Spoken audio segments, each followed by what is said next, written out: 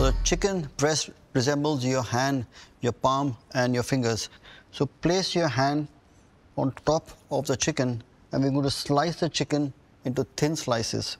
You got to use the tip of your knife, you got to use the heel of the knife, which is the back of the knife, and you're going to slightly slide it.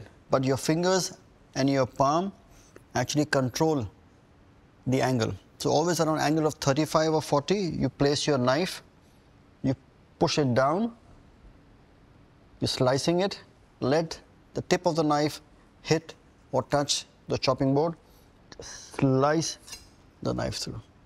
And you see what you get? The perfect slice. The same thing. I'm going to put that back just to give me the balance right.